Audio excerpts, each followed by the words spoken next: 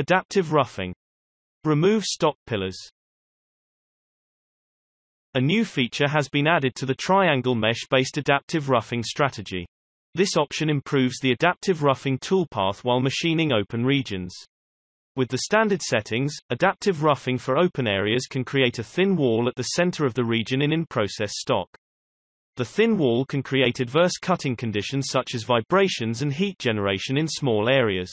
This new feature solves the above problem by leaving a pillar at the center during adaptive roughing and then removing the pillar later using a spiral ramp motion, which gives better cutting conditions and tool life.